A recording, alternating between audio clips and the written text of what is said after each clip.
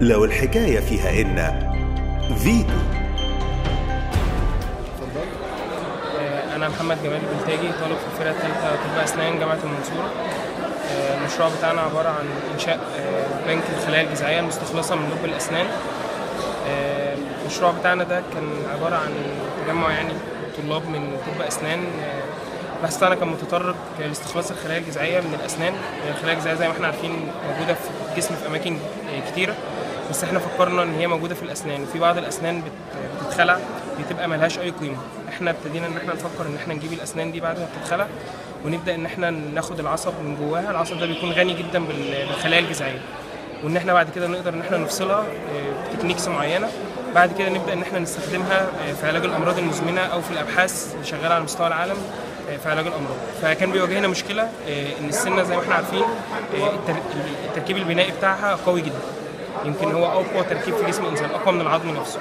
فكانت عندنا المشكله ان احنا عاوزين ندخل جوه السنه عشان ناخد النسيج العصبي من داخلها، بس من غير ما نولد حراره، لان كل الطرق حتى الطرق المستخدمه على مستوى العالم كلها بتولد حراره نتيجه للاحتكاك. بتستخدم مواد ماشينز وحاجات بتشتغل بالكهرباء، بتؤدي الاحتكاك ده بيؤدي الى انه بيرفع درجه حراره الغلاف اللي بيغطي السنه اللي بيغطي العصب، فالحراره دي بتتنقل توصل للعصب، فبتؤدي الى ان يحصل له ديناتوريشن، يعني يفقد حيويته، فالخلايا اللي بتطلع منه بتبقى ديد لحد ما.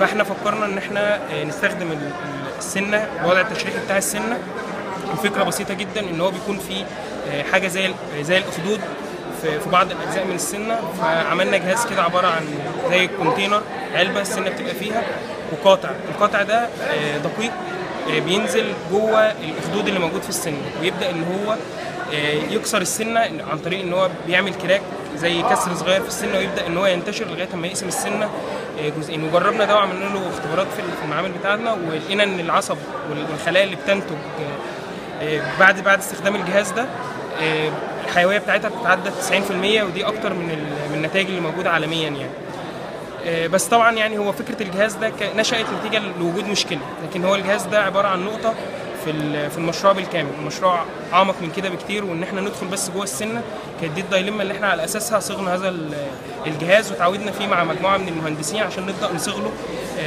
نظريه علميه هندسيه يشتغل عليها عشان نبدا ان احنا نسوقه واحنا سجلناه براءه اختراع محلي، والمفروض ان هو لسه هيتناقش دوليا اما بالنسبه بقى للمشروع بتاعنا، فهو ان احنا عاوزين نستخلص الخلايا الجذعيه من الاسنان، وبعدين نعمل لها كاركترايزيشن، تخصص، نثبت ان فعلا دي خلايا جذعيه وهي اللي من الاسنان. بعد كده نبدا نستخدمها في العلاجات المختلفه. واحنا نجحنا في المرحله الثانيه من المشروع ان احنا نفصل فعلا الخلايا الجذعيه، واستخدمنا جهاز في مركز المسالك عندنا تبع الدكتور غنيم، وفصلنا الخلايا الجذعيه بنسبه نقاوه تتعدى 99.6%.